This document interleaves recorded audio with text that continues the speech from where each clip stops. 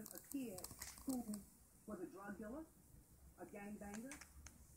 He wasn't any of those things.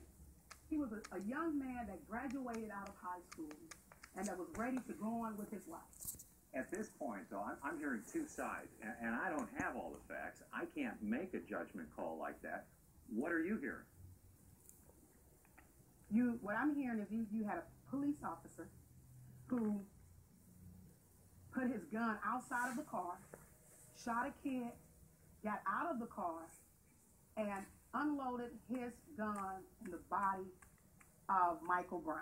And I heard there was an altercation inside of the squad car, and possibly the young man was going for the gun, or the police officer was reaching for. Either way, a shot was fired. Nobody was hit. The shot was fired while the police officer, according to many of the witnesses, according to what they're saying, is the officer was in the car and he shot outside of the car.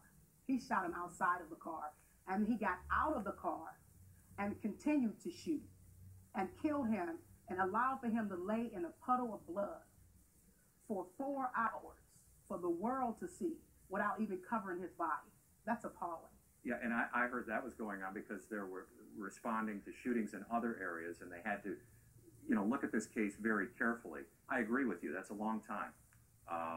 And this is a horrible situation. But all the facts are not in as of yet. And here's my question to you, State Senator.